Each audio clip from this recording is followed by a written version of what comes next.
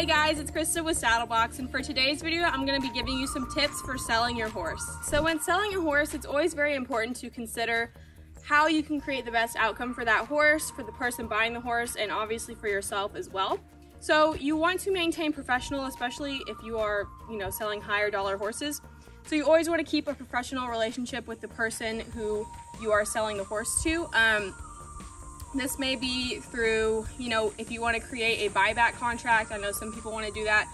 I always recommend doing a bill of sale to protect yourself, the buyer, and it just keeps things organized and professional. And just taking into consideration, how they will be getting the horse. Are they going to be transporting the horse?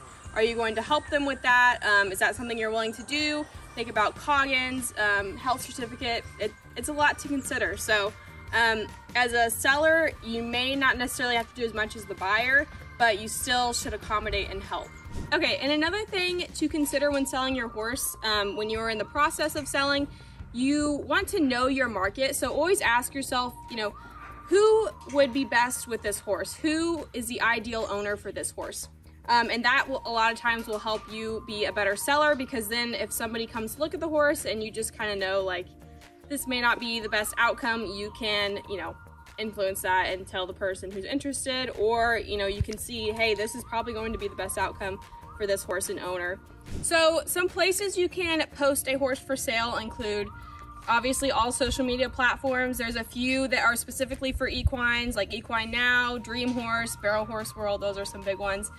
There are also some reputable auctions that you should consider as well. And especially, as a seller, you want to consider some good auctions. Always do reviews, check it out, because we don't want, these horses ending up in slaughterhouses, obviously, which is a thing that can happen if you, send them to an auction without knowing, the type of buyers, or, potentially where this horse could end up. So always be aware of those things, and just be sure that you are very confident in where you are sending your horse to be sold off. All right, y'all, that's it for this one. I hope you enjoyed it, and I will see you in the next video. Bye, guys.